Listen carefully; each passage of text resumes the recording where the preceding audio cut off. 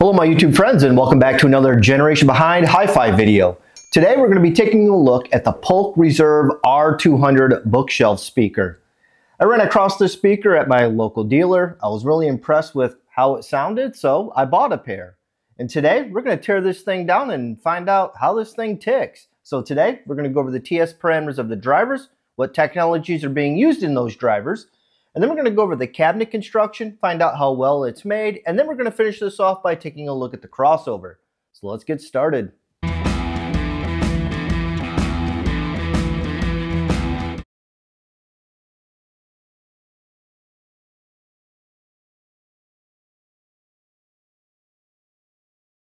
When this video was made, the Polk Reserve R200 bookshelf speaker had an MSRP of $799 and was available in walnut, white, or black finishes.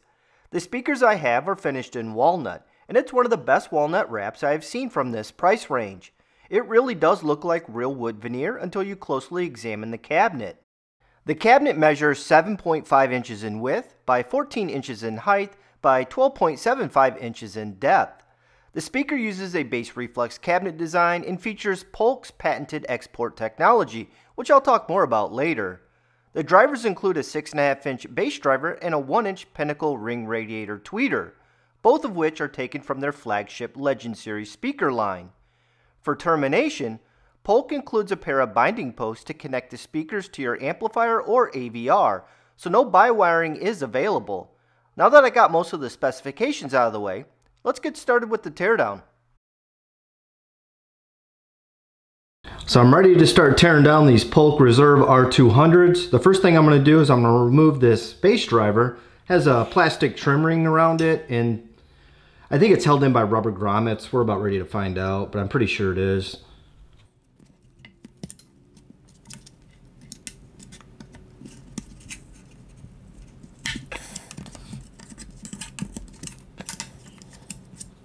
Now I'm using a very highly specialized tool from my wife's kitchen to get this trim ring removed.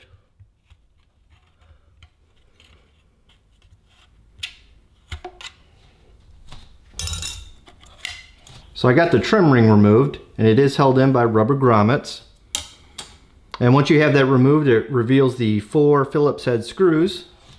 Surprised I'm only using 4 screws to hold in the driver to the front baffle.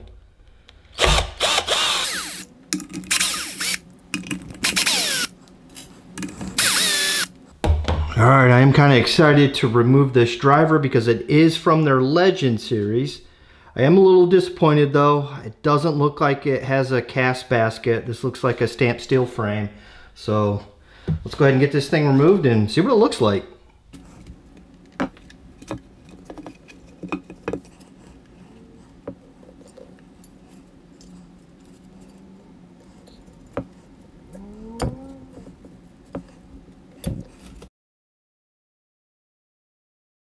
The bass driver is 6.5 inches in size and uses Polk's proprietary turbine cone technology.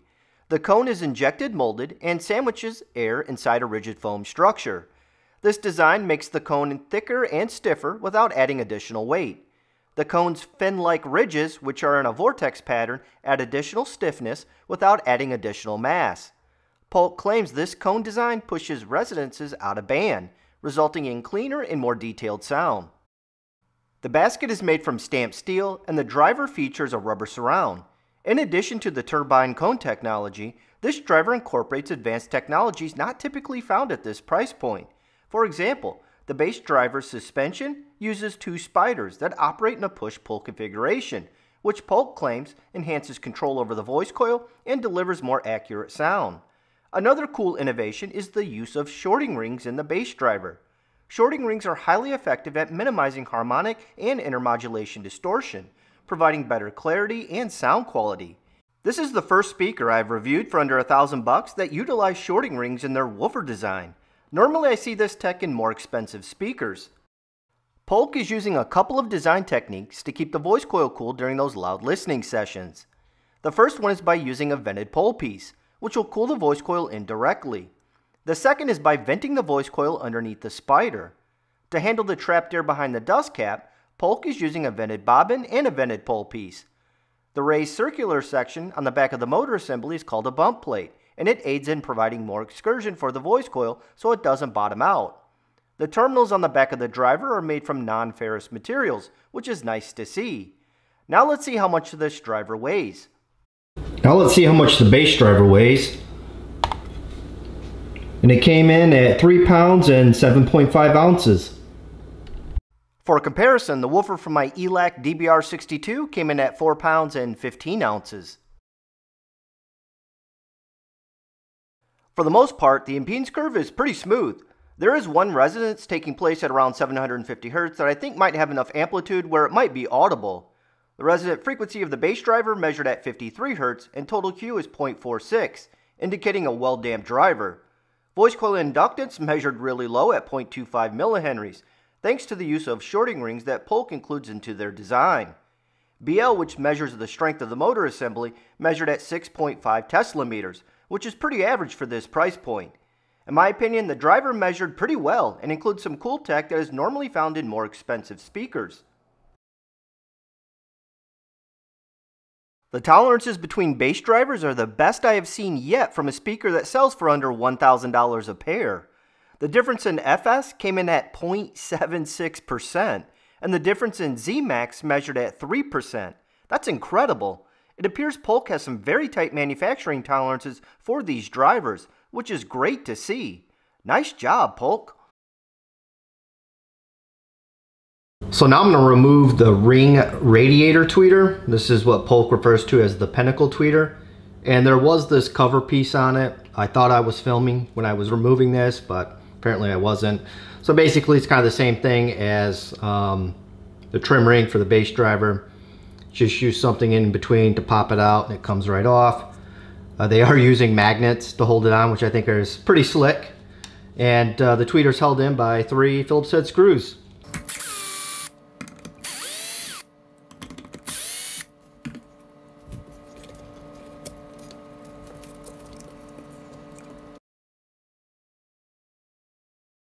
The R200's high frequencies are handled by a 1-inch Pinnacle tweeter. This is a ring radiator design from Polk. The point in the center of the tweeter is a waveguide that is designed to enhance dispersion of high-frequency sound waves. Unlike traditional dome tweeters, the Pinnacle uses 2 large, soft ring suspension pieces as the acoustic radiating surfaces, the inner ring and the outer ring. The benefit of this design is breakup modes are less of a problem because there is no central dome. This tweeter also features a well-damped sealed chamber to reduce resonances from backwave radiation. To reduce inductance and flux, Polk is using a copper cap on the tweeter which will improve clarity and reduce distortion. Also, the speaker terminals on the back of the tweeter are made from non-ferrous materials, which is nice to see. The impedance curve for the tweeter is smooth. There is a very small resonance taking place between 725 Hz and 1 kHz. And then another larger resonance around 2.25 kHz. None of these resonances will be an issue because Polk has crossed the tweeter over at 3 kHz. This is well beyond the point at which these resonances occur. The resonant frequency of the tweeter is low at 422 Hz and DC resistance measured at 3 ohms. Voice coil inductance is really low at 0.012 millihenries, and I'm guessing the copper cap has something to do with that, just like the shorting rings in the bass driver. Keep in mind that higher inductance voice coils are not favorable because they reduce high-frequency output, slower transient response, and increased distortion due to a phenomenon called inductance modulation. Just like the bass drivers, the tolerances between the tweeters are the best I have measured yet from this price category. The difference in FS is well below 1%, and the difference in ZMAX is 3.4%. The manufacturing process that Polk is using to build their drivers is impressive. Nice job, Polk. The component quality in the crossover is typical for this price range. The tweeter circuit uses a single air core inductor and a combination of polypropylene and polyester film capacitors. For the woofer circuit, I believe Polk is using all iron core inductors and electrolytic capacitors. The component quality is nothing to write home about, but is in line with other speakers I have torn down from this price point. Polk did make a modified version of the R200 called the Anniversary Edition. The Anniversary Edition includes high-quality crossover components and a real wood veneer cabinet. The Anniversary Edition had a suggested retail price of $12.99, but I have seen some dealers in the States sell them for only $50 more than the standard R200, which is an incredible value. I'll leave a link to the discounted R200 Anniversary Edition in the description. In my opinion, the Polk Reserve R200 and Monitor Audio Bronze 100 offer some of the best fit and finish I have seen among speakers priced under $1,000 per pair. Their vinyl wood grain finish is among the nicest I have seen, and in my opinion, the cabinet's construction quality is well above average for this $800 price point. The enclosure contains ample high-quality sound damping material to absorb sound waves radiating from the back of the woofer.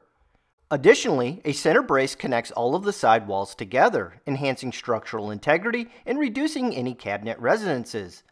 The front baffle measures 7/8 of an inch thick, and the side and rear cabinet walls are 3/4 of an inch thick.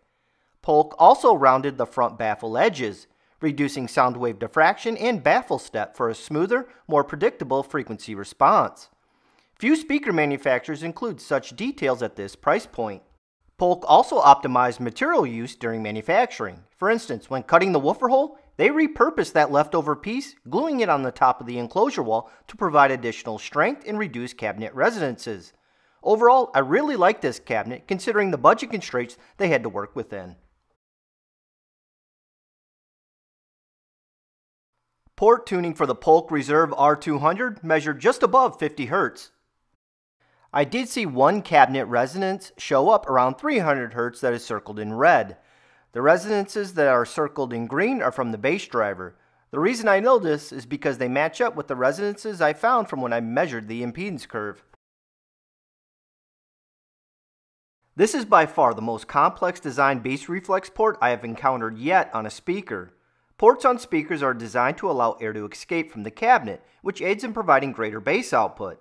The problem with simple port designs is that they can create noises, such as chuffing sounds, that mask the mid-range and reduce bass output. Polk's X port is engineered to allow air to exit the cabinet as smoothly and quietly as possible. Polk went a step further by incorporating eigentone filters, which are tubes placed in the center of the port. These filters work by using advanced acoustic analysis to identify the specific frequencies at which cabinet resonances occur in the R200. The engineers then tune the eigentone filters to match those resonant frequencies, but do so out of phase with the cabinet's resonance, effectively canceling them out. This is pretty cool stuff and is similar to the concept used in noise-canceling headphones. During my listening sessions, I couldn't hear any port noises, so whatever they are doing, it seems to be working. So now we're going to take a look at the binding post and terminal cup. It is held in by 3 Allen screws. And I want to see if there's any ferrous materials being used. So I've got this magnet here, and it's not attaching to any of those parts, which tell me there's no ferrous materials there. And these are the terminals that connect the binding post to the crossover. And they appear to be made of steel. And these are the nuts that fasten the binding post to the terminal cup. And those are also made from steel. So there is some ferrous materials being used. You can change that out if you want, but I know a lot of you guys like to know about that information, so I always include it in the videos. I'm going to be comparing the R200s to my modified KEF Q350s, since both speakers are in the same price category. If you're not familiar with the modifications I performed on my KEF speakers, I'll leave a link to that video in the description. When comparing the R200s to my modified KEF Q350s, there are some similarities between the two speakers, but there are also several differences. In my opinion, both the R200s and the Q350s are on the warm side of neutral, but where they differ is in bass output and clarity.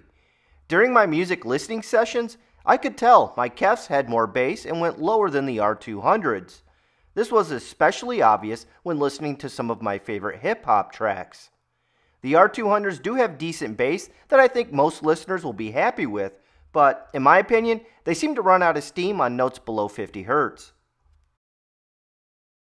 The R200s are a bit sensitive to placement, so if you have a pair, make sure you take the time to dial them in for your environment and they will reward you. Polk recommends towing in the speakers towards the listener, and I found that worked quite well for me. After listening to several music CDs and movies, I felt the R200s had the upper hand in imaging and soundstage when compared to my KEF-Q350s. The tweeter in the R200s is very nice and provides an impressive three-dimensional listening experience that I felt was even better than my ELAC UBR62s. The tweeter has a really nice airy presence about it that engulfs the listener in crystal clear sound. This brings me to my next topic, which is clarity. This is where I think the R200s really shine over my KEF-Q350s. In my opinion, Polk has installed some really nice drivers in the R200s. These drivers contain demodulation rings, also known as shorting rings, and the benefit of them is they significantly reduce harmonic and intermodulation distortion, giving the speaker much better clarity and sound quality. If you're a member of my channel, then make sure to click on my members only sound demo.